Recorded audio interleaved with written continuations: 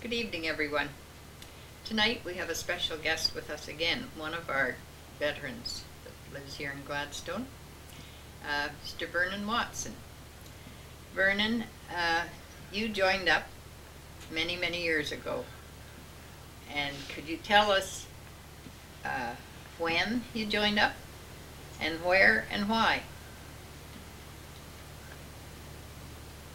I joined up in fall of '41. You want to know where? It was Sure. in Winnipeg. Mm-hmm. You want to know why? The previous fall, I had served 27 or 28 days in the Army at Brandon in the first call-up of the 21-year-olds. Oh, is that right? So that gave me enough experience about what I would look forward to in the Army if I joined the Army. I expected to be called again because I was still single, and so I decided I was going to Winnipeg and I would endeavor to get into aircrew. Now, why was it, had you always wanted to fly?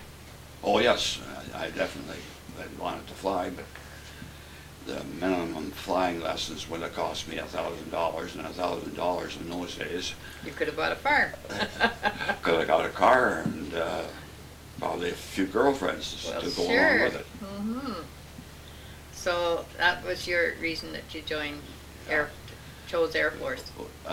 Not all, totally. I felt that in the Air Force, if you come back, you would come back in one piece. I dreaded the thought of coming back with possibly one leg or even both legs gone. Mm-hmm. So I felt that if I come back at all from the Air Force, I would likely come back in one piece. Well, that's very interesting, Vernon, because I've never heard anyone say that before, but it's an interesting concept. And you never thought about some of those airmen got badly burned, eh? Oh, I found that out later. Yes, yes, some very badly. Yes. So, were you stationed at Winnipeg, or No, did they? I had joined up as, well, it's Latin, I guess, as ab initio pilot or observer. I see. So they sent me to Brandon at the start for my basic left and right, and all my drill. Mm-hmm. And it was while I was in Brandon that the Japanese attacked at Pearl Harbor. Yes, that was in December of '41. Yes. And being that our group that had went to there was composed of approximately 20% Americans that had felt that they should be in the war, and they had come across the line and enlisted in Canada. But when Pearl Harbor took place, it made them feel that they should be really back home and trying to endeavor to help the war effort, the American war effort. So one by one we started to lose some of the Americans. Oh, did you? That's understandable, though, isn't it? Well, they felt that possibly the training would be a little quicker in the States. They just didn't know how quick we could be here, did they? A lot of them, they definitely did stay. Even when I was in taking my service flying training, we had quite a proportion of Americans. Mm-hmm. But if anything happened that they were washed out or anything, they quickly got across the line and went back home. And then would they have been accepted in the United States Air Force? To get into American. They would. Yeah. And do you think they would have made it? Oh yes. I think we had a lot of people that were plenty good enough in the flying part of it, but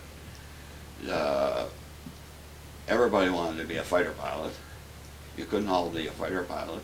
There was navigators and observers, wireless operators, etc. So if you couldn't get into a pilot's course, well, quite often they would feel that they could do better at home. I see. So how long were you in Brandon then? I was in Brandon until late in January, I think, of 42. And because of so many Americans going back home, I think it was the policy that they were trying to keep them in Canada if possible. So we were sent to Paulson in a holding unit, which is 7 or 8 miles east of Dauphin. And the only way you can get out of there to go AWOL was to take the train from Dauphin, and the service police, of course, checked it out. Yes, they'd be waiting for you. Yeah, and Dauphin was so much isolated, especially in the wintertime in 42, because at that time they had started to restrict people on passengers. You could only go so far, even with a Greyhound bus. Of course, it wasn't Greyhound at that time, but you could only get a ticket for 50 miles. It wasn't Greyhound at that time? Or, No. or that would be It was MacArthur's, I think. oh, I see. From, I think their head office was in Brandon at the time. I see. They were Now- a large trucking outfit. Oh, yes. Now, my understanding is that Dauphin was a very complex, is that the right word, airport or station at that time? Like there was more than one actual airport there, wasn't there? Yeah, there was the Southport. It was about 4 miles south of Dauphin, and it was an SFTS, Service Line Training School. And what, was it Paulson just the pilots that were there? Yeah, pilots under training at Southport. And at Paulson was a bomb and gunnery school. And then was there not another one as well? Well, like, we were stationed on Paulson. I thought there were 3. It was, Not that I know of, Well, but you at that should time know. it was part of the station was called a holding unit, waiting for, well, everybody was trying to get in the Air Force and they couldn't take them all at the same time. So they were afraid to lose a lot of good prospects because in pilot course and observer course at that time, and it still hadn't been split up yet, they wanted people preferably with university education or at least their grade 12. yes. All I had really was my grade 11. So I was But happy. that was equivalent to being, like you could graduate at that time with Oh, your grade yes, I 11, couldn't did. you? I had taken my grade 9 and 10 by correspondence, and I had went to Winnipeg and taken my grade 11. And didn't the Air Force, or perhaps you're not familiar with this, I knew a fellow who was in the Air Force, and he had his grade 8, and they upgraded him to the equivalent of his grade 11. Now, do you know anything about that? Yeah, You do? they had to because they weren't getting enough. Oh, They were taking everybody from grade 12, everybody that was graduating, if they were at least 17 and a half years old. At the earlier, they had to be 18, but they felt that at 17 and a half, before they'd ever get overseas, they had taken 6 months at least training, so they would be 18 by the time they oh, were. yes. That was one of the policies, I guess. Is that right? 17 and a half, Yeah. and they took them in. Yeah. Well, I wasn't aware of that. So, now, what was your training then at Dauphin? What were you trained to do? I wasn't, I was just in a holding unit. Oh, you were just in a whole, And So- I was only there for, I think it was a little over a month. oh, I see. And then there was openings at McDonald's, Carberry, Rivers for people to take their tarmac duty. What's tarmac duty? This was to familiarize yourself so that you would know when you started with your initial training that you would at least know what a propeller was. Know the different parts of the plane. Yeah, and you were Joe boys for the mechanics. And would they teach you about the differences in the airplanes? Not really, but you just learned it as you go. And of course, being new, and the people that were servicing the planes at the time had possibly been in the Air Force for a year or more, there was lots of tricks played on us. One that to this day, I'm not even sure. I was asked to go for a 5-gallon pail of prop wash. And I kept telling them that you couldn't put slipstream in a 5-gallon pail. What is slipstream? Slipstream from the propellers, when you walk behind the plane and the propeller's going, it blows your hat off. Yeah. I said that you couldn't put the slipstream because it asked me for prop wash. I felt that that was the equivalent of slang for slipstream. So it was comical at times, but yet you were the go-to. Yeah, I can see. Yeah. So we were there for the guard or tarmac duty, as they called it, for till the end of March, and then we were sent to initial training school at Saskatoon. I see. Now, Vernon, you mentioned about Carberry. It would only be RAF fellows at Carberry, was it not? Yeah, yeah.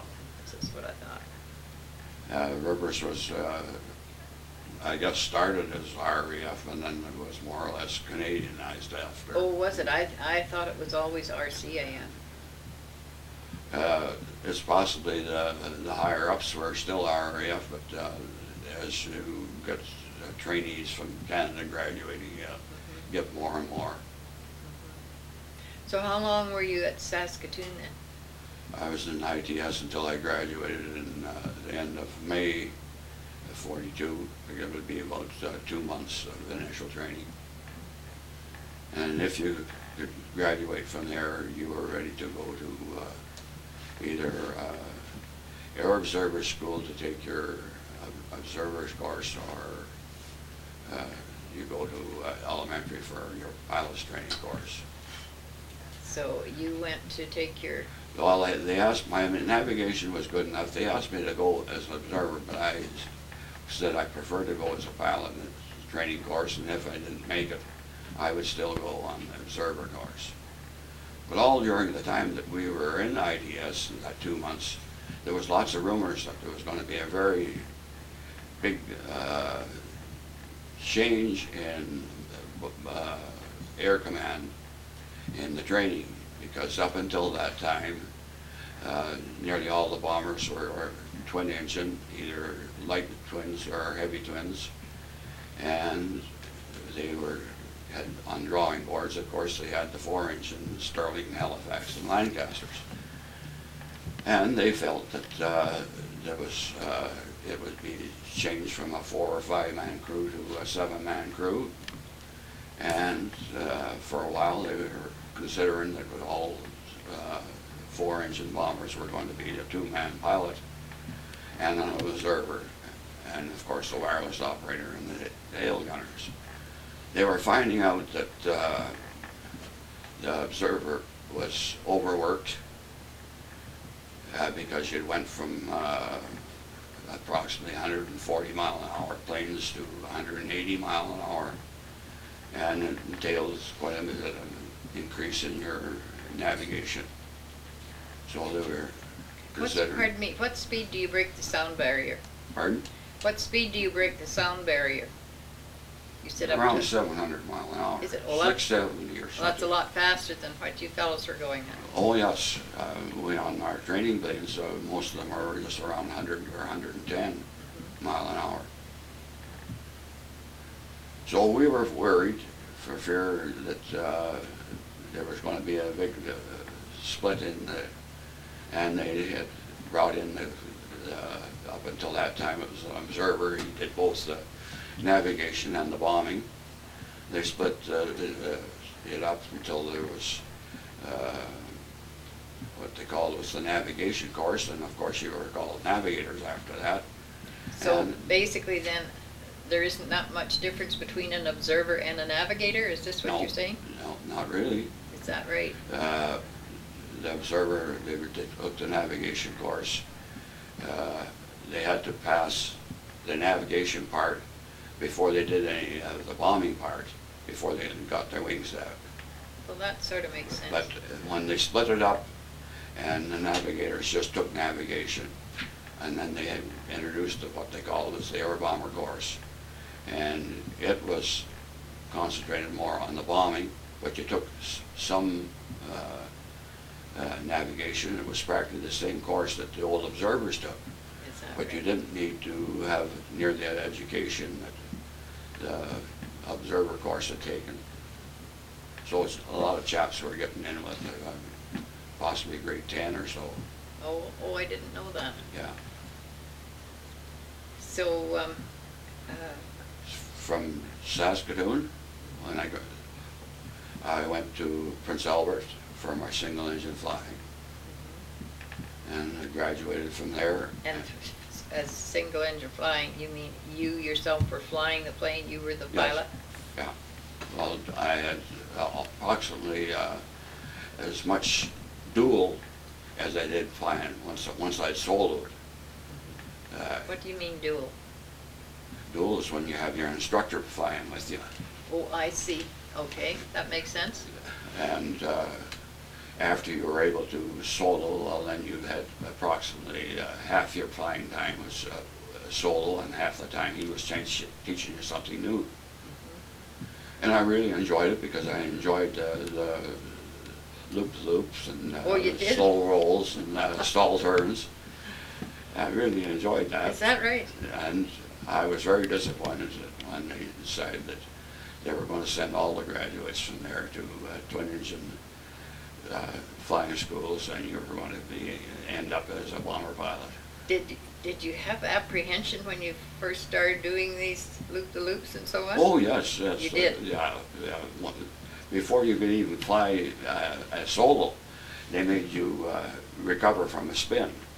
You deliberately put the plane into a spin, and there was a spiral, and you had to give it the opposite rudder and stick forward and a few other little things to straighten it out. And the very first time I tried it on my own, I hesitated too long, and I went into a reverse spin the other way.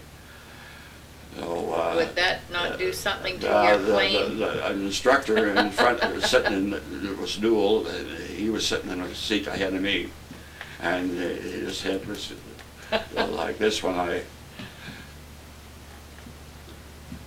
That would really scare you, I bet, did it? Pardon? Did it scare you? Well, or did you realize what was happening? Well, I realized that possibly I would go from one to the other and all the way to the ground if I didn't smarten up. So from there, there was, they even gave us a choice. There was tickets and a hat to see where you went from Prince Albert after you graduated. And I drew a ticket, and I got 2 weeks leave. But there was 5 of the chaps were, 5 of the tickets were for Dauphin, and the rest of them were for Claresholm, Alberta. So I fished around, and I found somebody that had a Dauphin ticket that would prefer to have a 2-week leave ticket. So I was able to come to Dauphin. When you were Dauphin, I'm assuming there were WDs there then, Women's Division, were there? Just starting. Because they started up in 1941. Yeah. And the first group went over in 42. So, and a lot of the ones that I have spoken with or heard from have indicated they were stationed at Dauphin, and that's women from the States and all over. Yeah. It wasn't the preferable posting that a lot of them would have wanted. No, I woun't think so, not with our cold weather special. Well, if you come from a warmer climate. It was a little harder to get to Winnipeg if you wanted a long weekend in Winnipeg or whatever. Dauphin was so crowded Was it? With servicemen from both stations that you couldn't hardly get into a theater. They only had the one theater in Dauphin, I think, at that time. Is that right? But quite a few shows we had on the station. So, and you were saying that there were some women there, and there would be there would be women in the Air Force too as you progressed in your career. How did you find it was with them? Like, did the men in the Air Force accept them the way they should, or was there a bit of resentment? I think they would.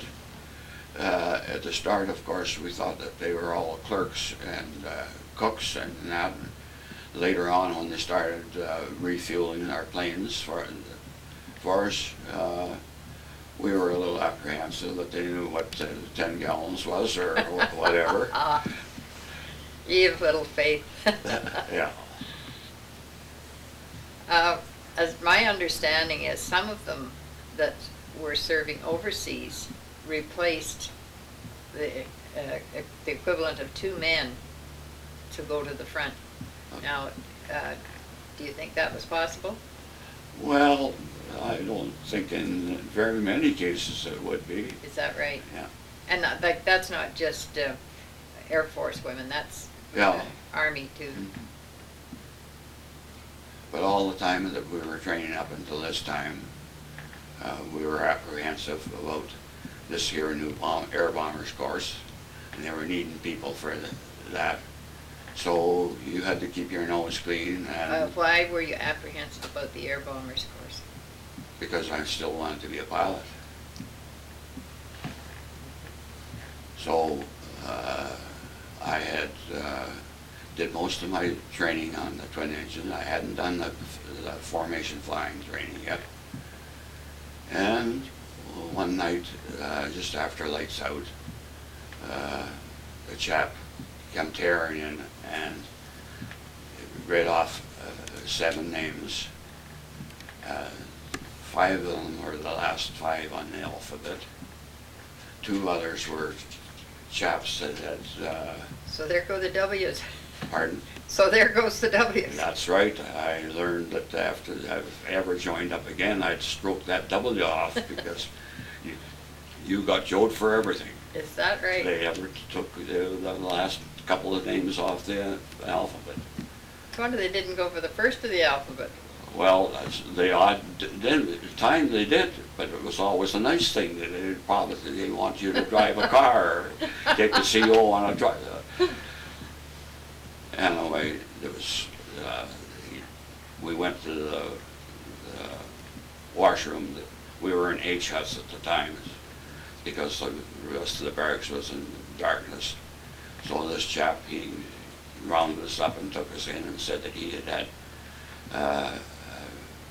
been CB'd.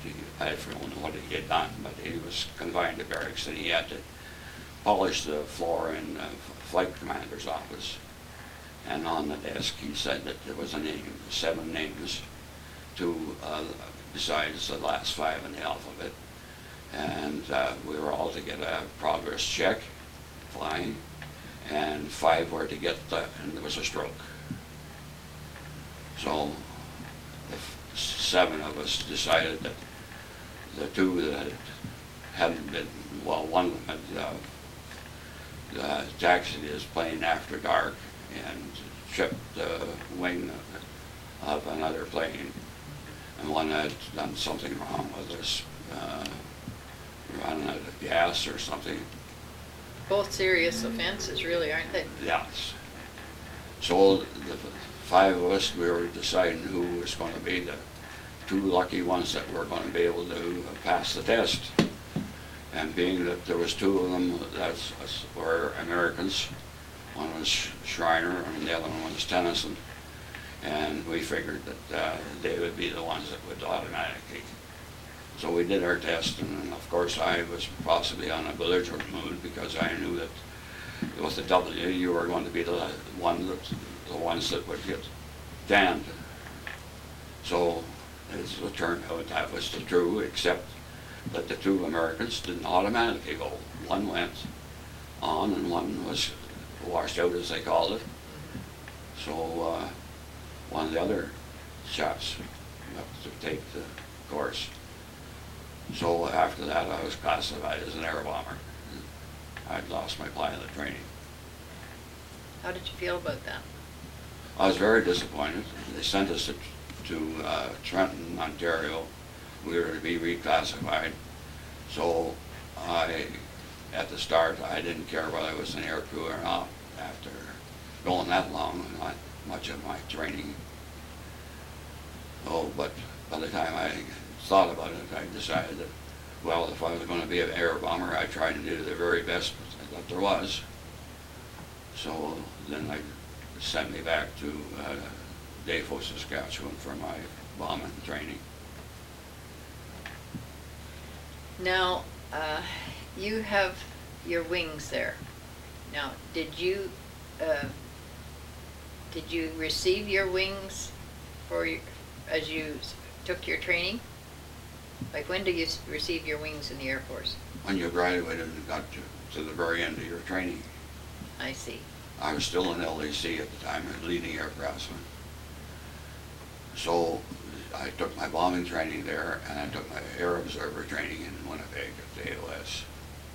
Graduated there in May of...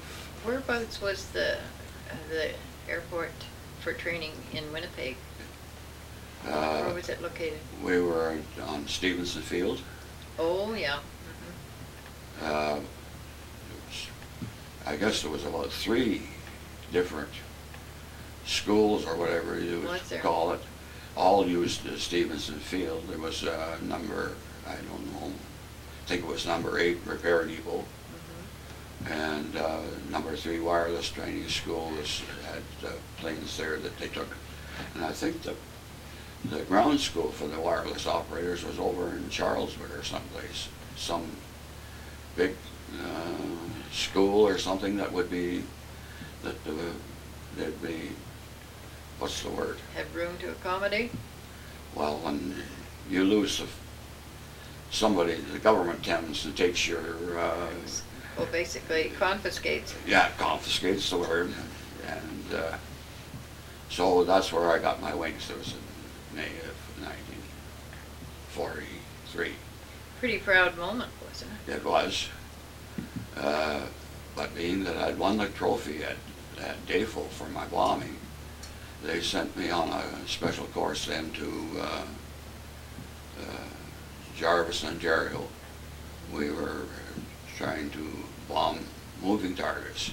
We used Lake Erie with a high-speed boat towing a target, and we were trying to... What were you using? Like, you wouldn't be using live bombs, so would you? What No, would we you be used using? these here small. At night, they would a puff of flame, and but most of the ones in the daytime were what they call the smoke bomb. I think they were about 11 or 14 pounds or something. But there'd be a puff of smoke, and of course, the people that were assessing your score, they were in places that are maybe be half a mile away, and there would be 2 so that they could get across to see how far you were from the target. I see. Where the line intersected. It wasn't the other person in the plane that when I were doing the moving target, it had to be a picture, a camera would take. Oh, is that right? Yeah, you had to have 2 people go with you. Well, you would alternate.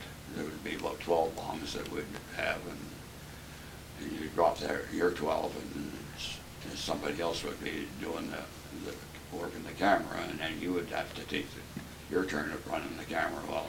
Now, speaking of this, photography was a big thing in the Air Force, wasn't it? Oh, it definitely was. But the reason we understood afterwards about the moving target was we were going to try and bring a course in that would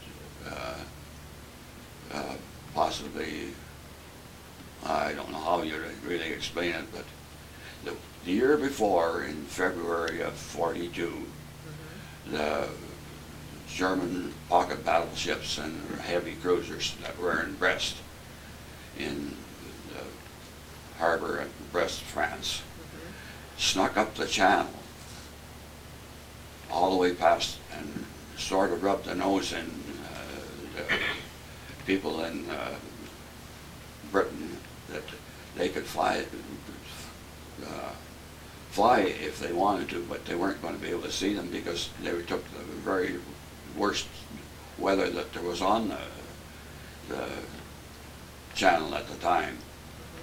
And the two heavy cruisers and one battle cruiser, pocket battleship I guess it was, they were going to, because there had been, well, like I said, there were Canadians, of course, RCF fighters that had been across to France, flying at low level because the clouds and everything, this fog and everything that was down, putting into the Big water. Instrument. And they had reported that there was a terrible lot of fishing boats out in that channel, and they couldn't understand why they were going so fast. There was white plumes of foam going.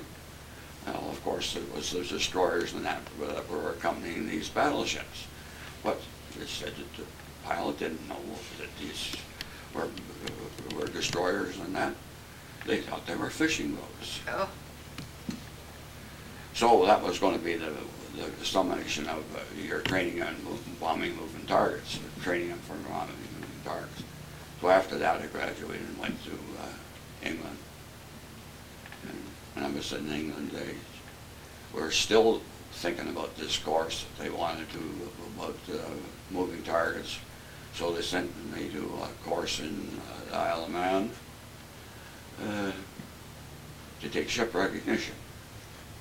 And there was little model ships, battleships and that for the different nationalities. And they were be at the end of a hall, maybe 40, 50 feet away, and you had a pair of field glasses and you were looking at them. You had to try to identify where well, they were really easy to identify the Italians and the Japanese because they had so many things sticking out here and there all over, but it was a little harder to tell them. The German ships. So we were there for 3 weeks taking that course, and then they sent us to the Orkney Islands to fly over the actual fleet. So we were there for maybe 2 weeks or 3 weeks. You'd have to have awfully good eyesight. Oh yes. I wasn't wearing glasses in those days. Oh, I guess not. And would that would be the same thing too, wouldn't it, for as a pilot? Like when you're taking your pilot's training, you'd have to have awfully good eyesight, wouldn't you? Oh, that's for sure. Because a lot would depend on it. So from there I went to OTU, trying to crew up. And there was a whole lot of people. It was late in the fall, and it was raining. Everybody had their trench coat on or red coat on. So you couldn't tell who was pilots, who was air bombers, and who was navigators. So I recognized a chap that I knew that I trained with someplace around there. Is that right? But I didn't know what he was until the next day when they were, we were in a hall and we were going to try and make a cruise. And I recognized he was a pilot. And I remembered that I had been at his graduation at Dauphin.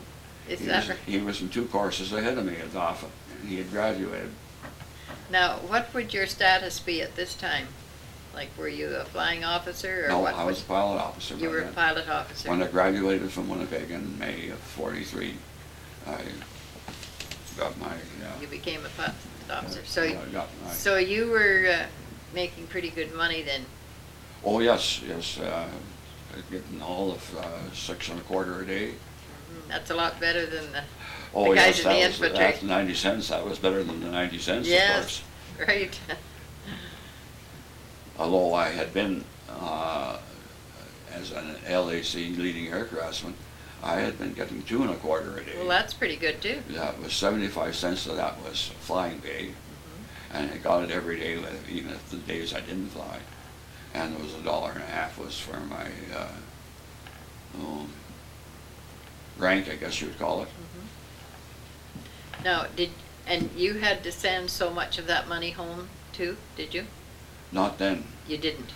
It was after when I got ready to go overseas, I had to send. Oh, I see.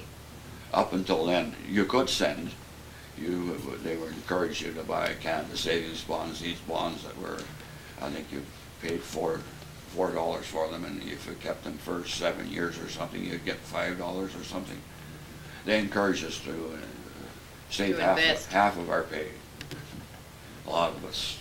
Well, when you're earning that kind of money, Vernon, you must have had the admiration of a lot of English ladies. Oh, that's for sure, because of course our pay was so much better than the RAF pay. That's what I understand. It wasn't near what the American pay was, though. No. So what was your first impression of Britain when you got over there? I think that I was disappointed, because by this time the novelty had worn off of entertaining the colonies. And we were the colonies. Canada was a colony. I see. So I think they begin to resent us. You mean the British people? Do you? Well, not as much as the English people as the service people. Oh. Oh, is that right? When your pay is almost twice what their pay is. Yeah, I can see how that would be a little this jealousy. girl would like to go and have more than just fish and chips. Right. Possibly you might get a real egg or whatever. Mm-hmm. Of course, there was. What, they were only, their egg rations were something like one or two a month, I believe, weren't they? Something like that. Mostly it was powdered egg. It wasn't until we got to the squadron that we got 2 eggs before each trip that we made. Oh, is that right? Now, did you say you went over in 43? Yeah. By the time I finished my old those courses that I'd taken, and I finished my OTU on twin engines, heavy twin engine bombers that had been frontline bombers in the first couple of years of the war. Then we were lucky enough that we were posted to a Special Duties Squadron. Now, what about billeting over there? Were you in barracks or were you in billets? Most of the time we were in what they call Nissen huts. That was built with lumber or brick at both ends, and they were curved like these machine sheds that a lot of the farmers have. And you would have a little pot-belly stove in the middle of it, and they would hold from 7 to 14. Most of the crews were 7-man crews, so of course if you wanted to billet there, even regardless of the rank, some of the 7-man crew would be officers and some of them would be NCOs. We prefer to billet together. So your whole crew would be billeting in the same place? Yeah. See, my understanding with the Air Force women, and I think maybe the Army women too, but I may have forgotten there, they weren't, like there were no barracks for them. Yours was sort of like a barracks. They billeted out privately, like they rented a suite or whatever, privately. They didn't have the facilities of having their own barracks. Yeah. So that was different for... but in these here Nissen huts, as they call them, there was nothing. You had to go approximately half a mile to the bathroom or that would to be get handy. Get shaved. Mm-hmm. So you'd have to get up early in the morning. Yes. But when we were posted to the Special Duties Squadron, we really didn't know what we were going to do, what job we were going to be doing. And when we got there late at night, we had phoned in for transport, and we thought we were going to be on the road all night. When we got to the gate, they didn't know any of us, and it was when we first ran into really tough security. So we knew that it was pretty hush-hush what we were going to be expected to do. And of course, the next morning I was up early, as I'm always up early. My wife can verify that. I sat down beside some other chaps for my breakfast. I asked them something about what we were doing, and they wanted to know if I was in a crew, when I had arrived. They said that it would be in time I would find out what we were going to be doing. So it was sort of hush-hush? It was sort of hush-hush, but of course in a couple of days we found out that we were going to be working with the underground. Oh, is that right? And that was why the security? Yeah. And most of our briefings were done by French. And that's when I really regretted that I had never taken French in school. Is that right? And so it was the French underground you were working with? Yeah, mostly. We did make one trip to Norway. But it was mostly with the French underground.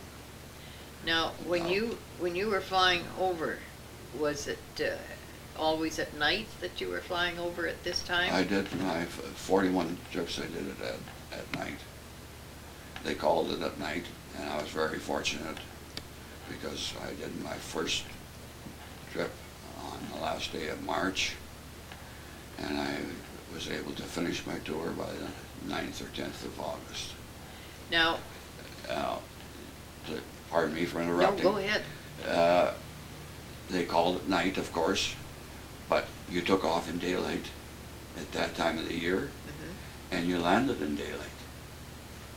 Makes sense. So all those chaps that come back so tired from Bomber Command in the middle of the winter time and wearing these big heavy flying suits and stuff, lots of it was accidents after they got back home.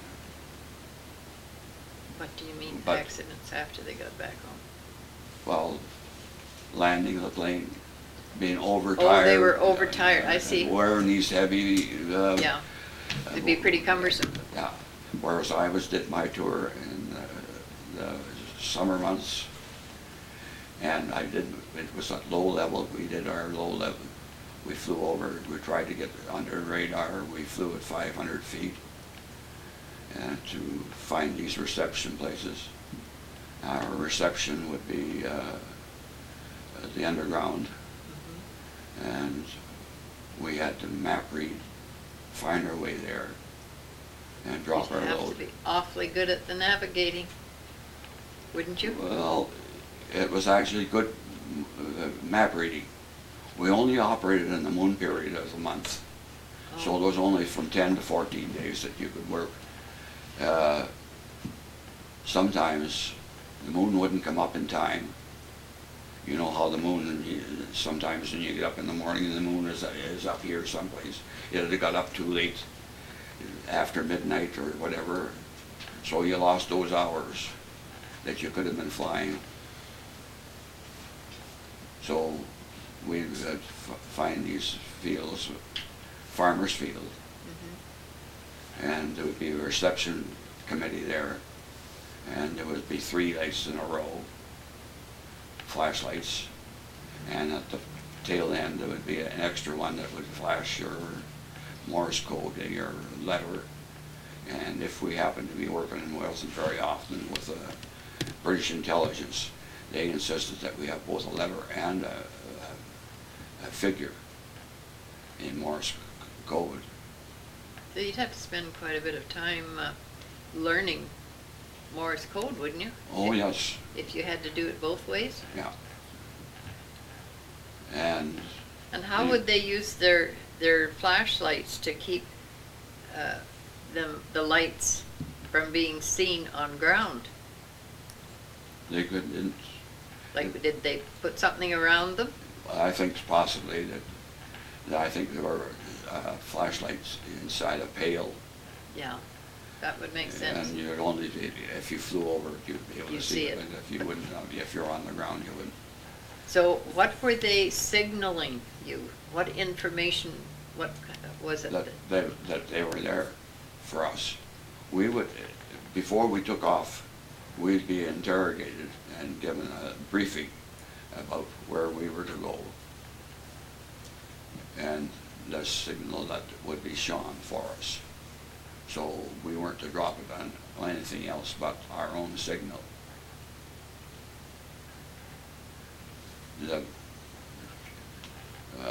You never had to land, No. or did you? No. The material that we were taking, we carried in the bomb bay just as though it was a bomb. And these containers were about the size of your electric water heater, only about 6 or 7 feet long. And they were made of metal, and on the end there would be padding for it to fall on the ground, and on the other end there would be a parachute folded up, and these parachutes were about approximately 2/3 the size of one that an airman wore. And it would contain pertinent information, would it, or supplies? These hot water tanks, as we call them, no, they were Sten guns, ammunition, dynamite, anything. Besides that, we carried parcels inside the plane. Our original mid-upper gunner was given a course in parachute training, and the parcels would be pushed out at the same time as I would push to get the containers that were in the bomb bay. When we flew over the end of the 3 lights in a row, it was the one was doing the signaling. That was when you were over top of that, you started the thing, and it usually was the load was unloaded by the time you got to the far end of the 3 lights. That was a very interesting time in your life, I'm sure.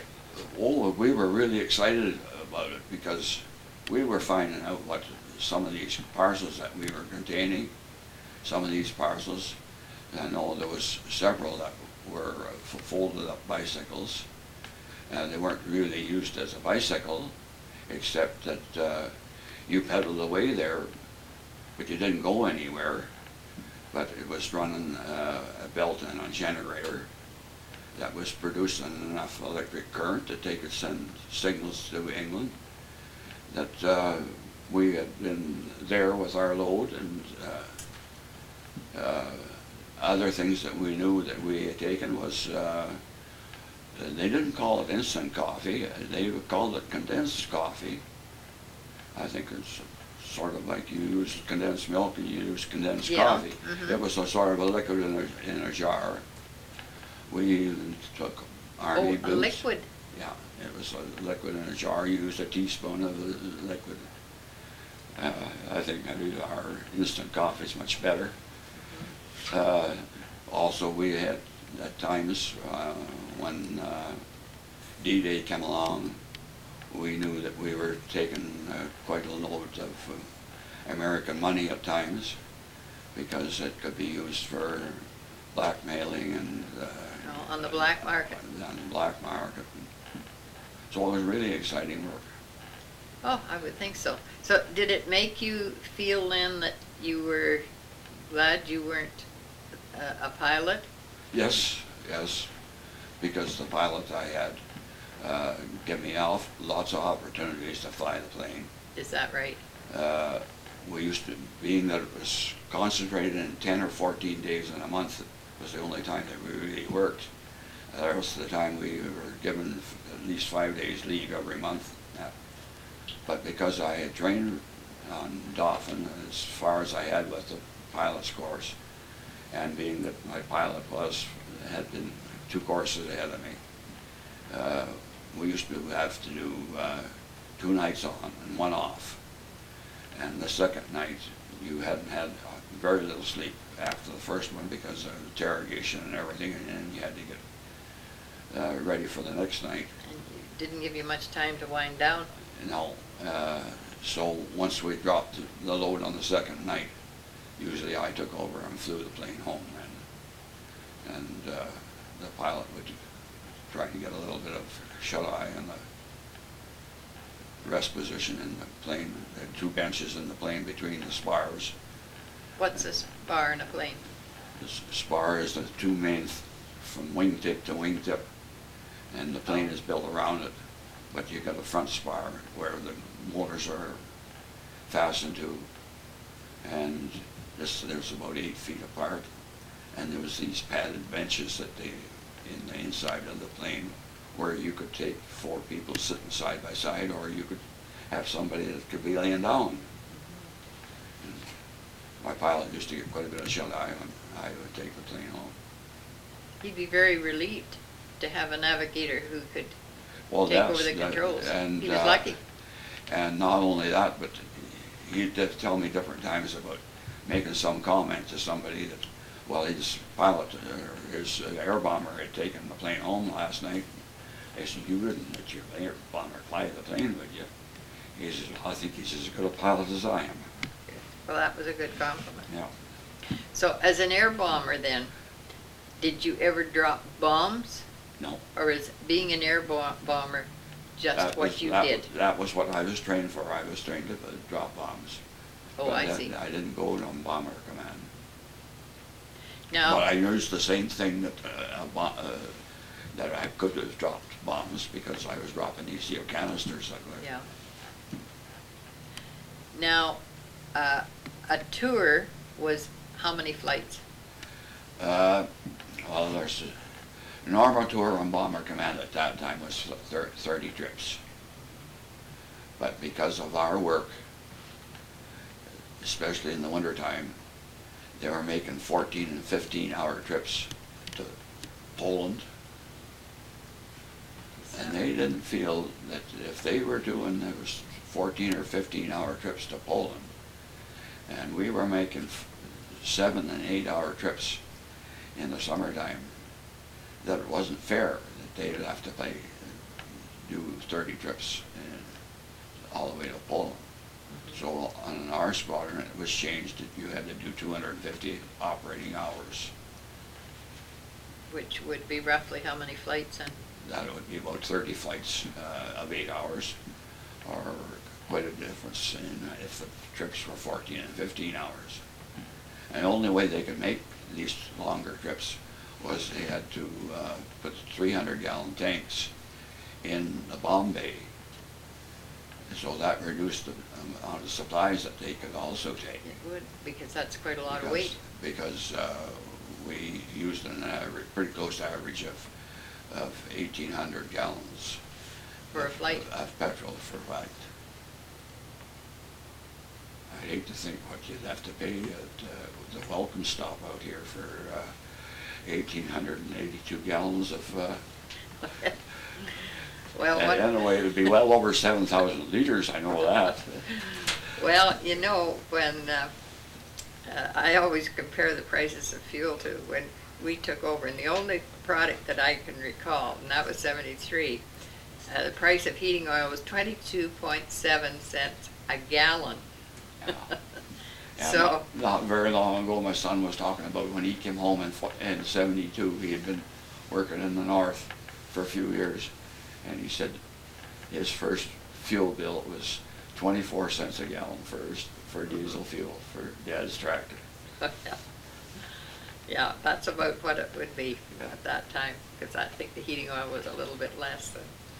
So prices have changed. Now we can't get a liter. No. So, so how many tours did you make throughout your stay in England? I just only made one tour. Oh, you did. I did 41 trips at night, and I did 2 volunteer daylight trips after my tour was supposed to be finished. When my tour was finished, my pilot and navigator were posted to service school in England, and I waited for a posting. I was supposed to be what they'd call useful employment, and while I was waiting there, I volunteered when they needed an extra air bomber, and I did 2 daylight trips. This time, of course, the daylight trip was really nothing extra, really, because by this time, most of the area where we were going was very lightly defended. We were going into the French part of the Alps, and of course, D-Day was already in progress, and so and once you would cross the lines, I guess you would call it, where the fighting was, well, it was nothing then to just more of an enjoyable flying Sunday trip. And you take your car out Sunday and go for a car ride. Well, you had quite an experience, Vernon. What I have wondered about, Vernon, is what was the stress level when you were taking off as a crew?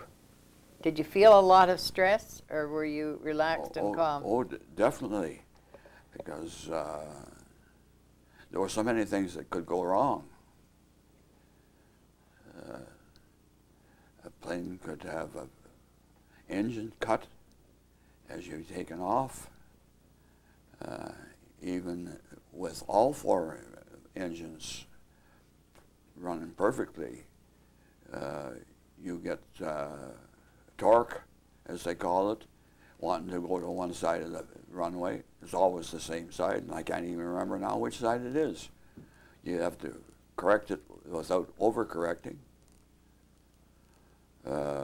You're always apprehensive about whether the 3 hydraulic controls, whether you were lifting the undercarriage or opening the bomb doors was a bad one, because you automatically crashed at the end of the runway. Oh, did you? With the extra drag, with the open the bomb doors.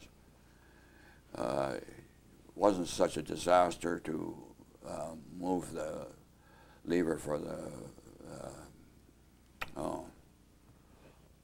can't think of the word. You mean the stick?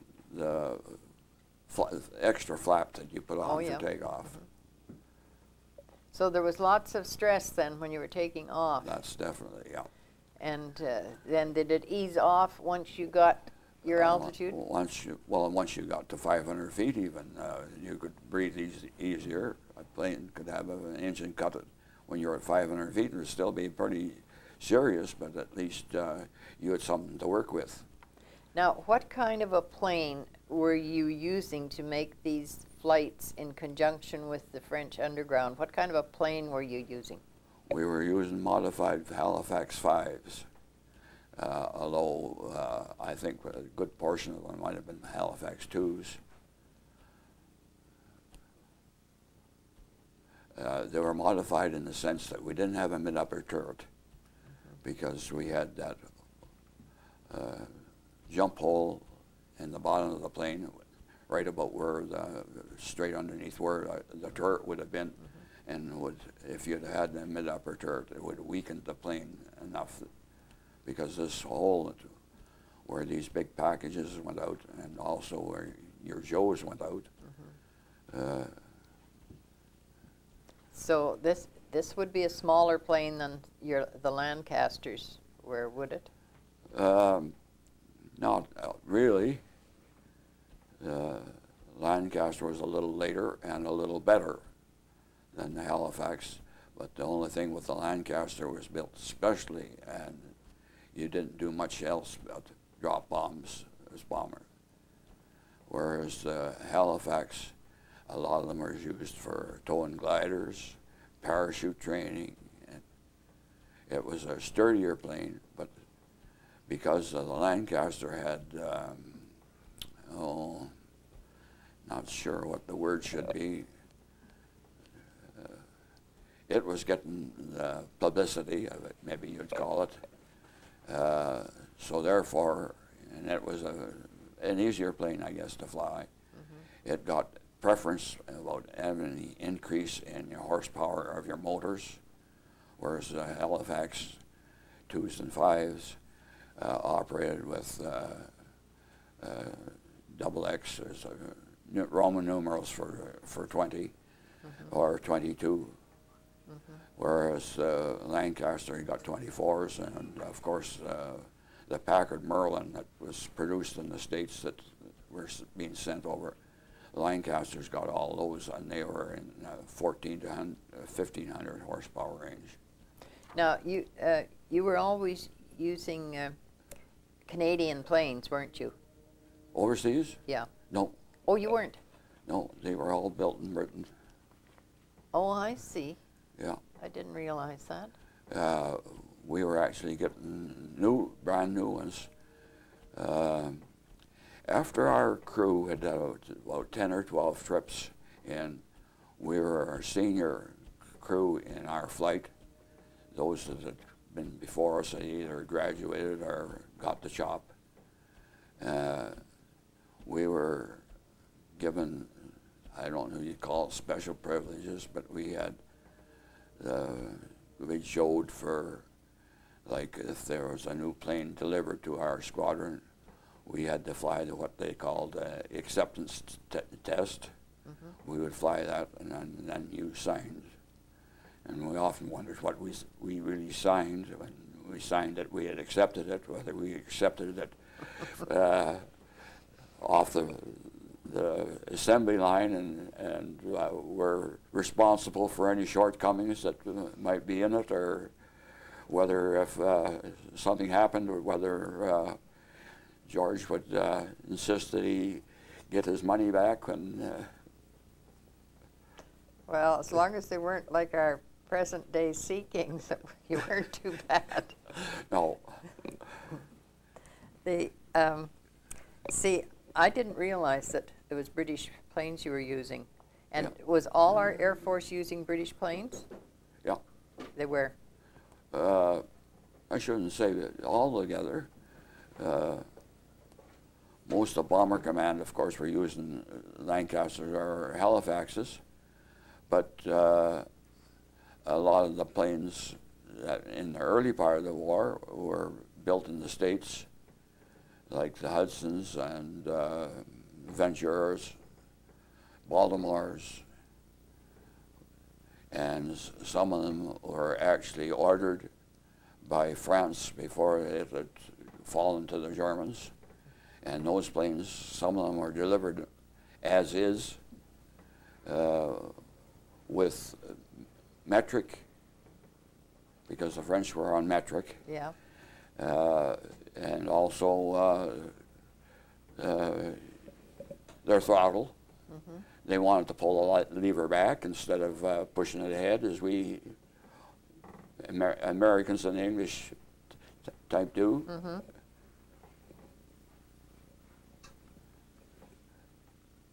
See, one of the questions I was going to ask you was, who brought all those planes back after the war was over, or were they left there? But then there wasn't a need to bring very many back. They brought about 8 squadrons. I think Canadian, in the 6th group with the Canadians, we had about 14 bomber squadrons, I think, when the war ended. And I think 8 of those squadrons were flown back to Canada, intending to go to the Pacific. But the Pacific War ended in 9th of August or whatever it was, yeah. 45. Yeah. So most of the planes are scrap. I see. You know, it's amazing how Britain was able to build that many airplanes on such short notice, or relatively short notice, wasn't it? Yeah, there was, I think the total in Halifax was 6,000 or something, and Lancaster was 7,000 or something. It's a lot of airplane. Of course, the fighter planes were much more than that. The Wellington bomber was a twin-engine bomber, and it was a very successful bomber, too, in the early part of the war. It started off with engines a little bit over 1,000 horsepower, and it ended up with engines of 1,600 horsepower. It was sturdy enough built, more than it needed when they had when it first came out with 1,000 pounds or 1,000 horsepower engines. So what did they use for fighter planes? They used Spitfires, Hurricanes, Typhoons. What was the Tiger Moth used for? Just as a training plane? Yeah. That's all.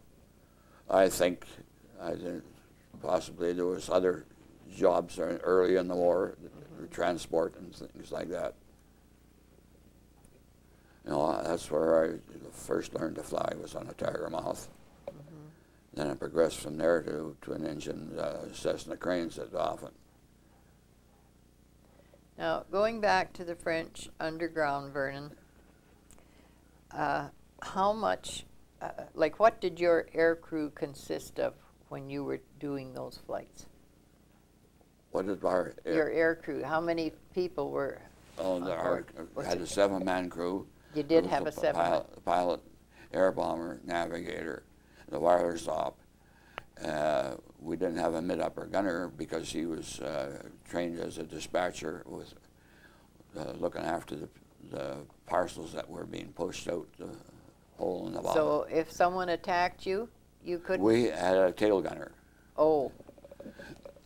Not only that, but we didn't need to worry too much about fighters.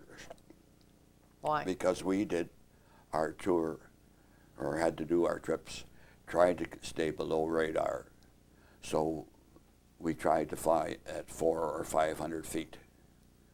Now, a fighter plane at night doesn't want to attack anybody that's that close to the ground, well, because he would possibly go on by and crash or whatever. So we were more worried about even the small arms fire, machine guns and that. Oh. When we crossed the coast. And of course, if you... And would they have been able to see you? No. The machine guns? They could have a good idea. If you, they could hear you. This is after dark, you know. Right, I realize, but like you wouldn't. What about your airplane lights? Would you have any of those on? We were blacked out completely. Possibly, if he was in the right direction, he might see our reflection on the moon or on the stars, or they could hear you. Oh yes, they definitely could hear us. With you being blacked out like that, and other planes being blacked out like that, there'd be a reasonable risk of hitting one another, would there at any time? Definitely. Yeah. Yeah, even seen it happen. Is that right? Yeah. When? 2 big balls of fire. Where was this? Yeah. I say, where was this? Oh, this was in the southeast part of England. Is that right? And were they both, were they enemy planes or No. our own? Our own. Is that right? That's like getting hit by friendly fire, isn't it? Well, yes, but I don't know. They found out that the safest way for Bomber Command to make a trip to Berlin was to try and keep your planes within a 30-mile across and 10 miles long or whatever. It overloaded the radar down below and the anti-aircraft guns. If you could fly 800 planes in less than 30 minutes. 800 planes, that's a lot. Cross in 30 minutes. That's a lot of air traffic. So there was more than just running into your own planes. You had the enemy fighters up there looking for you, and they didn't have too far. It was hard to look. You must have often felt like a shooting duck. Well, I guess they did, but I didn't have any first-hand experience at it because I was on special duties and we were doing ours at 500 feet. Were you ever shot at? Pardon? Did you ever have anyone shooting at you? Oh, yes. You did. Yeah. That was on my very first trip, and it was what they call a second dicky trip. The pilot and the air bomber and the navigator for their first would fly with an experienced crew to get one trip in, and you didn't actually have to do anything, but you could look out and see the sights and know what you were going to be doing possibly the very next night. Mm-hmm. And the crew that I did my second dicky trip was, I guess, not up to par. They got badly lost and they flew over this town, and I don't know, maybe a small city. And of course, anti-aircraft fire opened up, but most of it was because we were so low, wasn't that serious, at least the very first time I thought it was. Mm-hmm. If it had been after I'd been doing 15 or 20 trips, possibly I'd have thought that was common. It was normal. It's normal. Wow. The very first trip is pretty big. Well, I'm sure with the very first trip you were certainly glad to see the home runway come up. That's for sure. And you just hope that when the Padre give you that there cup of coffee that there was a spike in it. Was there? Sometimes. If you, later on when you got the shakes. There was. I would think.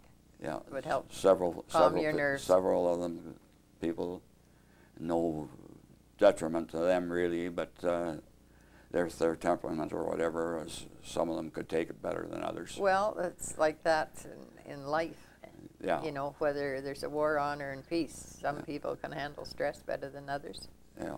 So that's just the way it is, and goodness knows there was lots of stress there. And there were often, get derogatory, maybe is the word, remarks about being yellow bellies or whatever.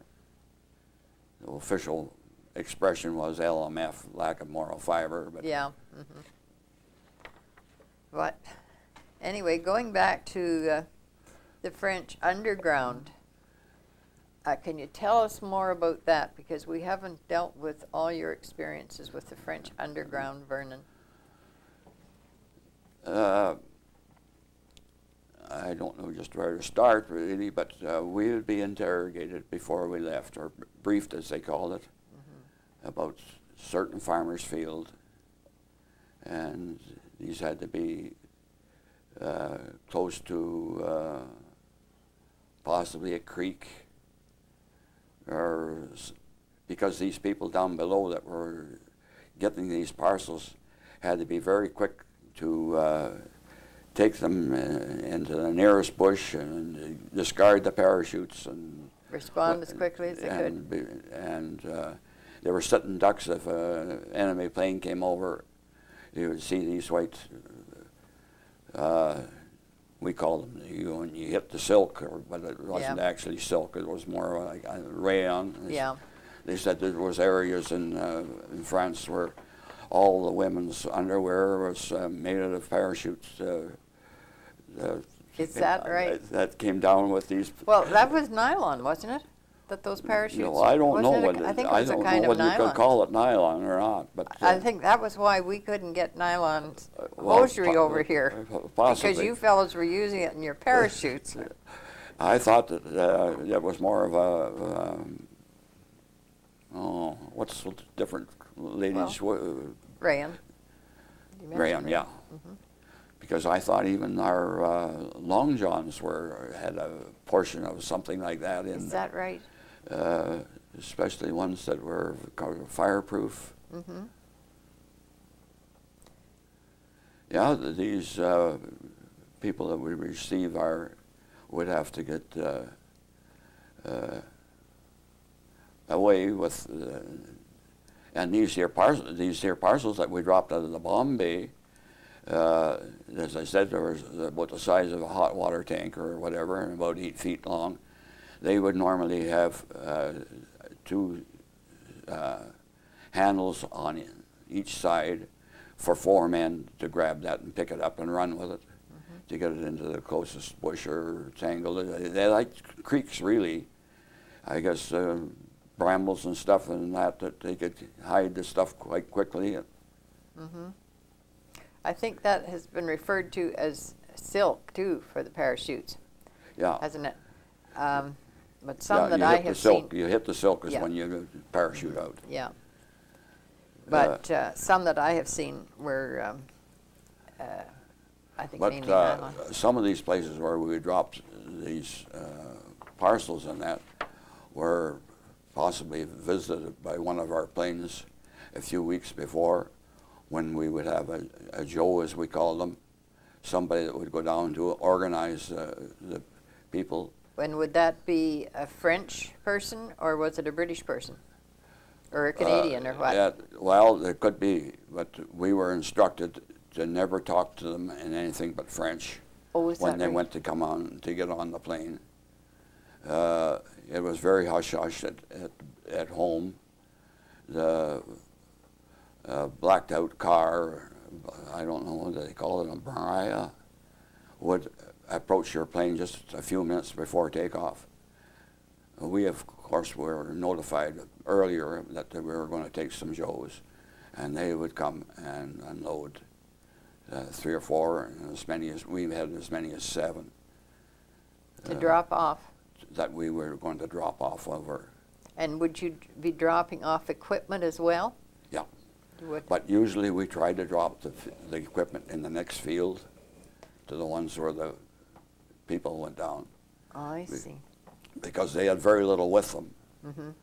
I guess they'd have their razors and whatever, or, some of their change of clothes or whatever, but they went down with very little. But we weren't to talk to them in anything but French. Even before they, like when they'd get on the plane, was that the same? Yeah, we couldn't. And I, of course, without any French, I was not handicapped that way. But my pilot had quite a bit of French, and he could talk to them. I got into a bit of an argument with my crew because I had shouted at one of them. They're under such stress. We have the same thing maybe happen. You're intoxicated without ever drinking a drink with stress or whatever. And this chap, he jumped out of the plane and he had a cigarette in his mouth, and he went around to kick the tires and that on the plane with a cigarette, and gasoline fumes coming down. I yelled and I said, "Poof!" My crew bawled me out for being so abrupt. I don't know. I don't blame you. That's pretty explosive. Yeah. So you would drop them off then and never see them again? No. Did you ever have any way of finding out if they were safe after they got there? Or? Oh yes, we heard here.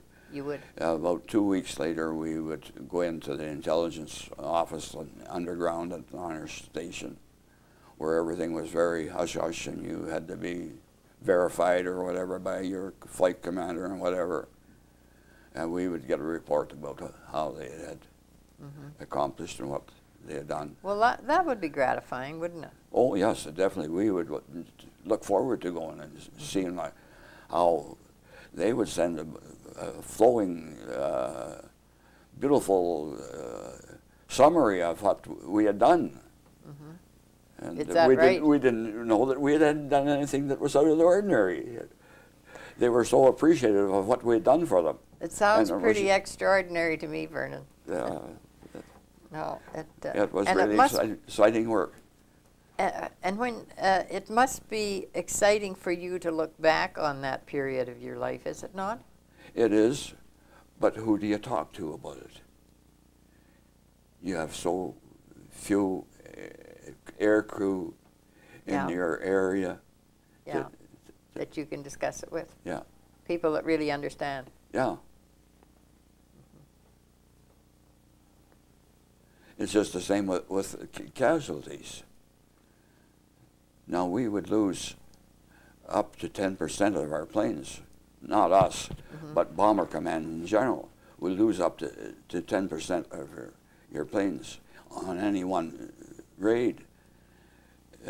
You'd possibly lose 40 or 50 planes if you had 500 going up. And there would be approximately 350 aircrew that you wouldn't see again.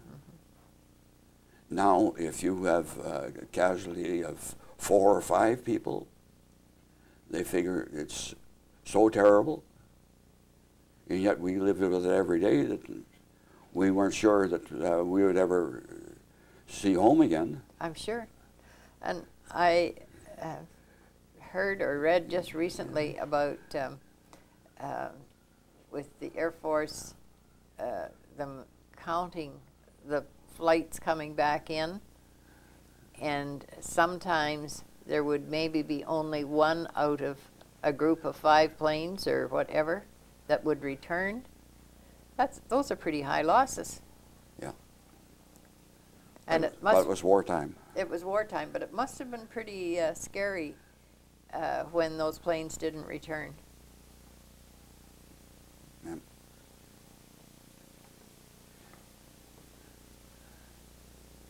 Takes a few bottles to forget it and be able to get to sleep. I would think, yeah. And a lot of those people would be very close to you. Not Were really. You didn't want to get close to people because you. Oh, is that right? Because it seems to me You were afraid you were going to lose them. I see. I always had the idea with the Army that they became very close. Well, yes, the Army, I think, was It's a a lot. different environment, though, isn't it? Possibly too. With the Army, a lot of them were in the same platoon or whatever from the time they joined up until they were Discharged, almost. I would lose every time I was posted to this or that. I would have to become friends with a new bunch. It's a new crew. Like part of my training, when I went to McDonald's on tarmac duty, I was the only one from Gladstone. There was 2 from Langmouth, George Hannison and Hardy Olson. Mm-hmm. And 6 months later, we were in altogether different places, taking different courses. Mm-hmm. So you didn't get to know anyone. You were more scattered all the time, being scattered. But your 7-man crew that flew all those trips together, they were just like brothers to you. I would think. And so you always had that same crew when you were doing these flights over there? Most of the time. There was an odd time. I was yoked a couple of times to fly with another crew because somebody was sick or whatever in another crew, and our crew wasn't due to do. Because I have flown 3 nights in a row, but it's terrible. I would think. It would take you a few nights after that just to be able to get back to sleep, wouldn't it? You'd go to sleep at 8 o'clock in the morning when you finished your off breakfast. You would sleep until 6, get up and have a meal and go back, and you'd sleep until noon the next day if nobody woke you. Well. You could sleep for 36 hours. But it was to get to sleep the first time. I would think. Yeah. That's what I would think. It would be the first time that it would be very difficult. Yeah. And so these flights that you did with the French underground, when you were finished doing those, what did you do after that? Finished dropping our load, Mm-hmm. quite often I would take over and fly the plane back. No, but I mean when your tour of flights was over, then what took place? Like after you completed your tours? After we completed the trip, Yep. We- All your tour, you know, of a number of trips. you mean after the tour was Yeah. finished? We were supposed to be posted to a training squadron, and we would be on training other crews for possibly 6 months to 9 months before they would And you'd be let you go back on another tour. and you'd be instructing. Yeah, How did you like that? I didn't. Did you not? No. Why? The war was going to be over. Even the students that you were trying to instill different knew that that possibility of them ever getting through all the different courses and everything, the war in Europe would be over. So you didn't have that enthusiasm. Mm-hmm. Because when I finished my tour in August of '44, I was supposed to be off for 9 months.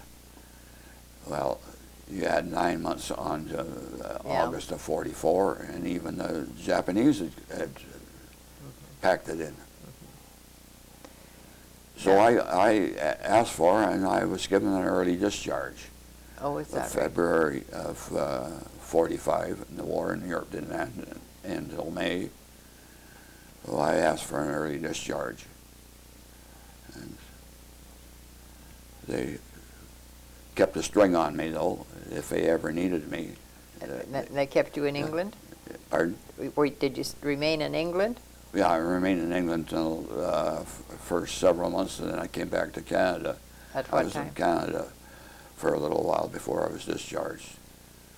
But When did you come back to Canada? in November of '44, Oh, did you? I So- had been finished my tour for 3 months. What were you doing when the war ended? When Where the were you? war ended, I was cleaning grain because I'd had this early discharge, and I was going to be putting in a crop in '45. I see.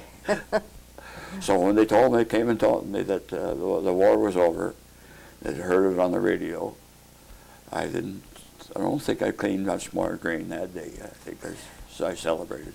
So, and what were you doing on D-Day, D-Day. the 6th of June? We were flying.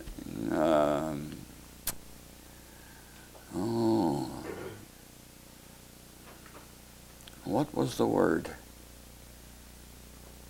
We were taking scarecrows up the coast from where the invasion was going to take place. What were scarecrows? The dummy parachutists, and we were on a very strict timetable. It had to be half a minute apart, and we crossed the coast and then turned parallel the coast and flew 60 or 70 miles, and then did a slow turn and went back the same course and out and across the channel. And these scarecrows were dummy parachutists that were, well, you see the same thing in the park on Dominion Day. All these fireworks that would be going off, and machine gun fire, and it was to, Hitler thought that definitely the invasion would come in the shortest place across the channel.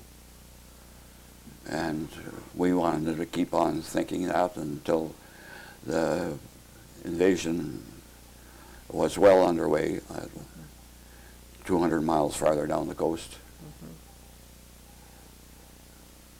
So when we went to bed just at daylight, there was a big uproar in our barracks, and that the invasion has taken place.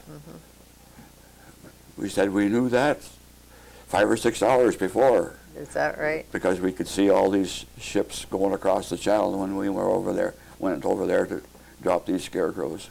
Now, the weather wasn't really that good that day, was it? No, no. So how would it have been for flying? It didn't bother us that much. Another question that comes to mind is, did you see anything of Europe when you were flying, or was it that you were flying mostly at at nighttime so that you wouldn't see too much of the countryside? No, we didn't see too much of the countryside. I did make one trip to, as after the war, our tour was over, we took a radar unit into Brussels just after the army had passed through. So I actually landed on European soil for a couple of hours. And one other trip, we had to make a trip down into, very far down into the French Alps in July, and there wasn't enough darkness to get back home, so we flew across the Mediterranean and landed in an Air Force station that was about 49 kilometers, they said. That was, they were in, 49. they used kilometers when From we where? used, pardon? 49 kilometers From where? Algiers. Oh, is that right? Yeah. And this station had been French before the war had started. Germans and Italians had used it while the war was on until they were kicked out of North Africa. And this station had most of the personnel for cooking and that were Italian prisoners of war. And of course, when they found out that we were Canadians, because we had breakfast there, they wanted to know if anybody was from Toronto. They come to me first, and I said Manitoba. But when my pilot said he was from Toronto, oh, they wanted to tell him that he knows such and such a person. Of course, with the population of Toronto, was he likely to know that his cousin that was in Toronto, Canada? Right. So now, how did you feel when it was time to return home? Did you feel good about this? Yeah, but I dreaded what might become, because of the stories my father would tell me about the hard times that came after the First World War, when the prices were shot up and then all at once they blew up. But what about the emotional drain when you got back? Well, it was hard to settle down. I would think. Yeah. I would think. And perhaps even harder because the fighting wasn't over there yet. Yeah. And what about the rest of your crew? Did they take an early leave too, or no? No. Well, the one stayed in, he got his commission, got to be an officer, and he went back sometime during the year that the war was over and took up his job that he had before the war in Kimberley, in the mines at Kimberley, BC. The pilot, of course, what was he to do? He'd come right from grade 12 high school right into the Air Force, so he didn't have an occupation before the war. He got a government job. He'd like to get a good one. Oh, yes. I understood that he was inspector for distillery, Gilby's. Oh, that would be a good one. Yeah. I think he possibly could sampled quite a few of them. Now, were there many that had, of the pilots that returned and into the flying commercial flights in Canada when they come back? Well, some of them did. There were a dime a dozen. There was just hundreds of them that were already trained and everything. And like even in our own crew, my tail gunner, he was insisting that we fly in one of these fishing camps in northern Alberta and BC. He thought that I could do the flying, and he could run the camp. Speaking of the tail gunner, I read once, a number of years ago, that they were in the most scariest position. They were the easiest target, easiest to get injured. Actually, if you were attacking a plane, get the tail gunner, and then you could take the rest of the plane by your convenience. So there was a lot of responsibility on the tail gunner. That's right. But there was an odd case where the tail gunner was the only one that survived. Is that right? The plane, if it made a forced landing and broke up, quite often the tail gunner was the one that would survive. In his turret, he was strapped in, and it was, you didn't have to have any of these signs along the highway where you're to use your seat belt. They automatically used their seat belts. It must have been a claustrophobic position, was it not? It was. I've flown, not on a real op, I've flown, and I didn't like it at all. I don't think I could have even. I never even liked sitting in a train with my back to the direction that we were going. I always wanted to be facing forward. Yeah. Whereas the tail gunner, he seen what we had already seen. He was always sitting backwards. Yeah. No, I would think that it was very difficult. Now, was it because you received a very prestigious award, the Distinguished Flying Cross, right? Yeah. Now, was this because of your association with the French underground, or what was this awarded for? Mostly for the quality of our work. Was it? Also, we had actually finished a tour. When you start one of these tours, the percentage of the people that started it and then finished it is scary. Is that right? For every 100 that started a tour, it was very unusual to have more than 25 finish a tour. That's amazing. But when they quote casualties, they quote the casualties of the entire RCAF or whatever, whereas you have 10 times as many people that are non-air crew as air crew. So if you take the percentage of people that were air crew and how many casualties you have, it is scary. Very scary. Now, I hope our cameraman can pick up your medal that you received for the Distinguished Flying Cross that you're wearing there, and it has the most prominent position on your medals. And what are the other medals for, Vernon? The Distinguished Flying Cross is a decoration, it's not a medal. Oh, is that right? These others are campaign medals, as they call them. If you served, automatic, everybody got it. Now, I can't see, but I think the next one to the Distinguished Flying Cross, the very first one, would be the red and 2 shades of blue. That was the 39, well, for a while it was 3943 star, but they changed it to 45 star.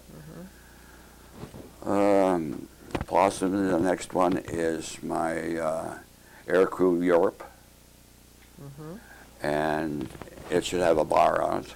Yes, it does. You're entitled to wear 2 of the 3. The 3945 star, the Air Crew Europe star, or the French Germany star. There wasn't too many that actually would have been wearing the full thing anyway, but you could wear 2 of the 3, and you wore a little bar to show that you were entitled to the third one. Oh, I see. And Can't even see. well, that's okay. One has orange and green on it, and one would be for having served overseas, I would think.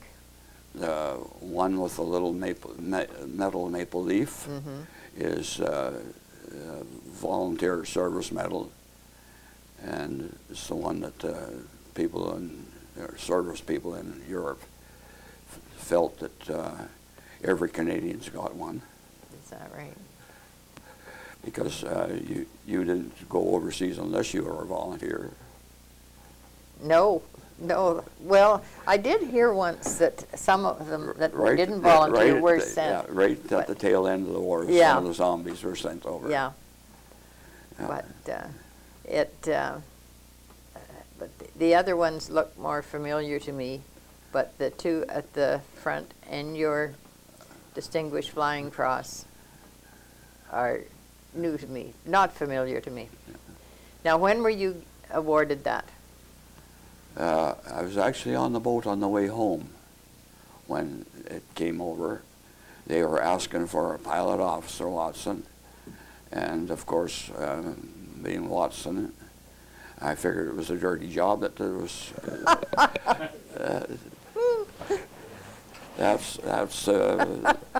If I could do it over again, I'd have stroked that there W off in my. You'd have gone as Watson. Yeah. So what did you do? Did you answer? No, I didn't answer. You didn't? I was already. We landed in New York in the evening and traveled overnight to Ottawa. Mackenzie King was supposed to greet us, but he didn't bother. The crew that came back a little while before us, he got booed, so I was going to say, a lot of you guys weren't that fond of Mackenzie King anyway, were you? That's for sure. So it wasn't until I got to Winnipeg, and they wanted to know about my Distinguished Flying Cross, and I said, oh, I didn't get one of those. They said, well, it's right in the daily paper. So would your family have known about this before you got home? Yes, my family had. Oh, and this is yeah. the letter there Yeah. about it. Yeah. And our camera will pick that up so that our viewers can see it. And the other is a picture of you when you were a strapping young new pilot officer. New pilot officer. Yeah. That's quite some time ago. Yeah. Now you started out as an LAC. No, an AC2. Oh, an AC2. Yeah. Oh, I see. When I finished my ITS course, I was given an LAC, and I was an LAC all through my other training until I got my wing. I see. And I got my wing, I also got a commission. Now, what about the women? How did they start out? I don't know what Were they AW2s or something? Well, they were, LAWs was a leading airwoman. Right. And what But would there their... would be one or two below that, I believe. Then, of course, being that they weren't allowed in the air crew, the ranks would be quite close together. They'd have to be, after an LAC, they'd have to be a corporal, or then a flight. What would an LAW have to do? Would they have a certain That task would to be do? after they had passed their first course, whatever it was, possibly. So it would depend on what?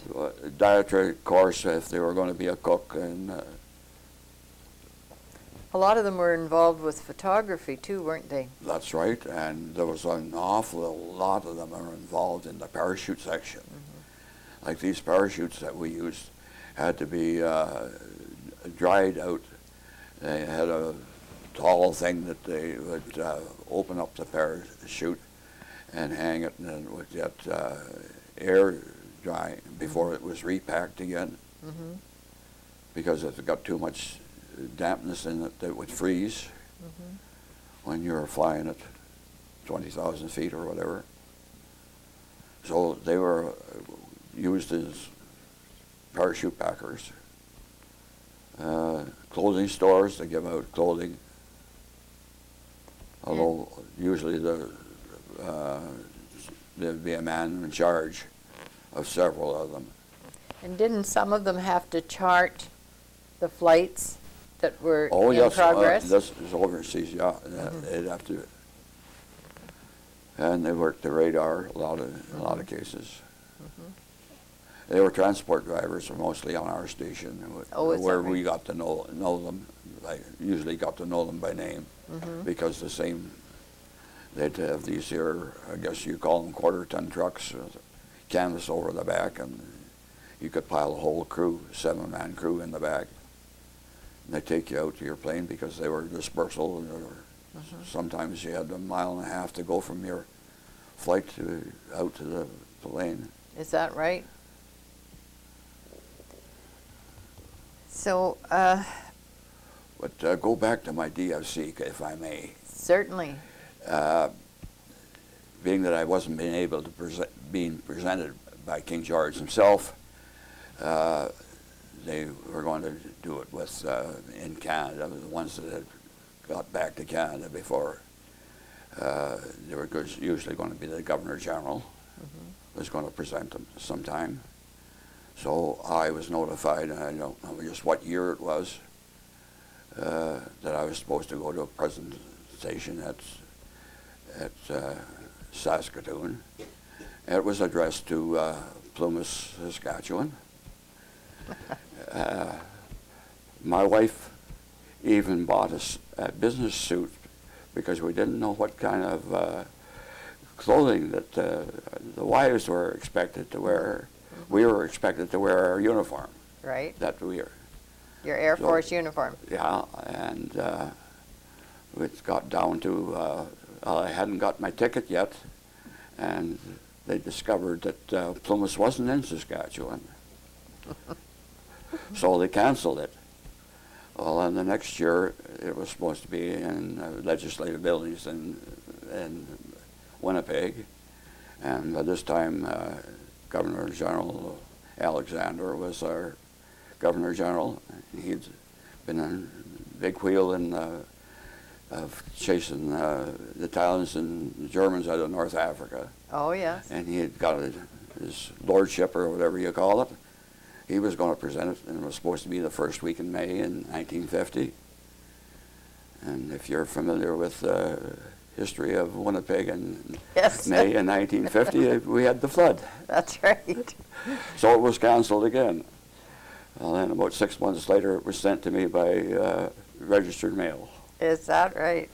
So I didn't get to have it pinned on by George or even the Governor General of Canada. Well, you know, you should have maybe answered that call you got when you were on board the boat. I don't know. Maybe you would have been given it then. Yeah. So what do you think of the what's been happening with our Sea Kings in today's, what's happened over the last few years? We've lost servicemen as MPs for quite a few years after the war. Possibly 20 or 30% of the MPs had been servicemen during the war. Now, all the MPs have never served. Well, things have been thinner ever since George He's That's right. left. Like there's been a weaker voice. And even as much as ridicule as Diefenbaker got, he was a veteran of the First World War. And I think that it's been an awful mistake the way that they've let the services deteriorate so much in the last 20 years. They really have. It wouldn't have mattered if Canada had offered to join the United States in the present displeasure, but where would they have found the men to have sent? And the equipment for them. Yeah. When you have a Sea King helicopter that should have been replaced 20 years ago, start off on a trip to the Persian Gulf, and 3 days out from Halifax, it's scrap heap again. It's terrible to think that our government would, at least in my opinion, that our government would expect men to get up in those units. Yeah. It's pretty sad. But because they weren't never a serviceman. They didn't realize or didn't wish to. Yeah. And what do you, looking back on it all, what do you feel was the scariest moment you had? Possibly the first time I was shot at. Wondered if I was going to be able to get back home. Is that right? Did they hit the plane at all? No. They didn't? No.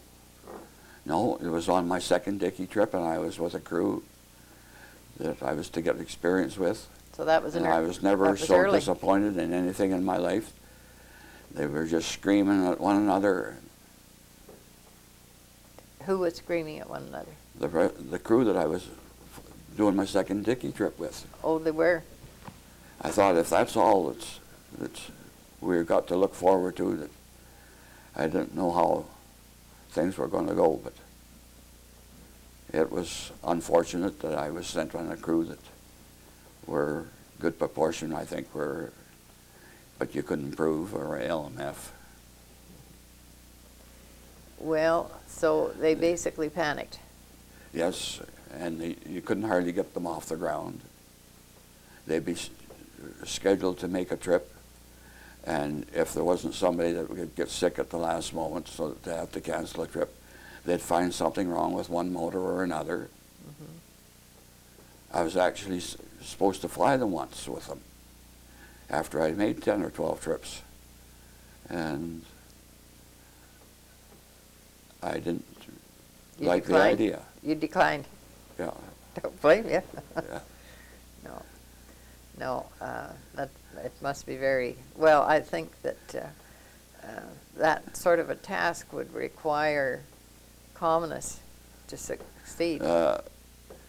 I think that, you know, the higher-ups should have realized what was wrong with that crew, because they'd been on our station for 4 or 5 months before I arrived on our station. They still hadn't done a half a tour yet when I was finished. They should have realized that there was something wrong. Well, you would think the evidence would indicate it. Yeah. What were some of your, you know, we've had a lot of publicity about flying aces, and what did you feel about some of our flying aces, and who were your heroes? Or is heroes the right word to use? I suppose Guy Gibson would be one. Pritchard would be another. Guy Gibson was the one that flew the dam buster squadron that bombed those dams on the German rivers that produced electricity. He was granted the VSC for that. What's he? Yeah. Did I say VSC? The VC. Yeah, I think you said the VC. And that's the Victoria Cross. Yeah. Pritchard was one that developed a lot of different techniques to make the trips more efficient. And was he Canadian? No, oh no. RAF? Yeah. And of course there's Doug Bader, the legless wonder. Can you tell about him? Pardon? Can you tell more about him?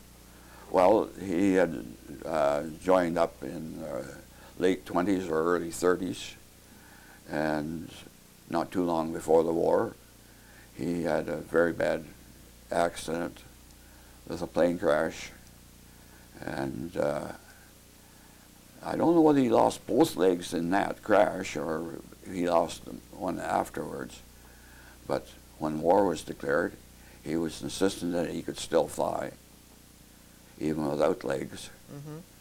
Well, they gave him artificial legs, really, and he actually commanded one of the first Canadian squadrons.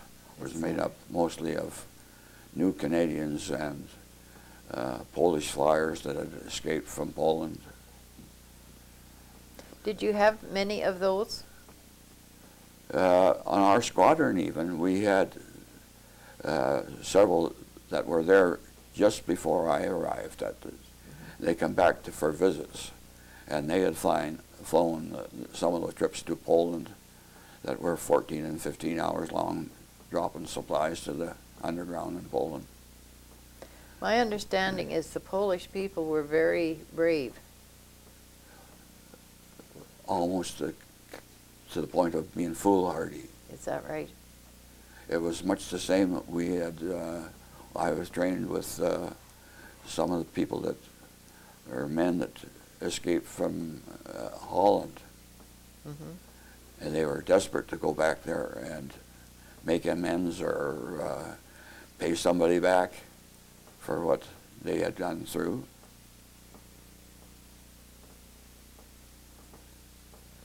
Not realizing they'd be doing it single-handedly. Yeah. Mm-hmm. Were there any others that come to mind that you... No, not really. Mm-hmm. We had quite a few Americans at one time with us, but by the time war was getting near end, mm-hmm. they of course stood out like a I don't know what you'd call it, sore thumb or whatever. There's so much security in our business. A khaki uniform stood out and possibly would be questioned or whatever. We did have a few South Africans, and the South Africans wore the khaki uniform too. Oh, is that right? They kept the South Africans had kept the army ranks. Mm-hmm. And on our squadron, we had 3 Norwegian pilots that had escaped by fishing boat from Norway and had joined the RAF. Is that right? And were they good And pilots? they were even permitted on their dress uniform. They could wear their Norwegian insignia. But on their battle dress uniform, or the uniform that they wore down to the flights all the time, they carried their Canadian rank and Well, wing. that makes sense, though, doesn't it? Oh, yes. Yeah, it makes sense. Now, a while ago we were talking about Buzz Buerling. Are you familiar with his career? Some of it. He served, and he was well received in Malta when he was on the island down in the Mediterranean. He was supposed to have had wonderful eyesight and wonderful judgment. I imagine that any time he went out to a goose pit or a duck blind, that he was pretty sharp on shooting something on the fly, and that, of course, carried over to his attacking of shooting down planes. Mm-hmm.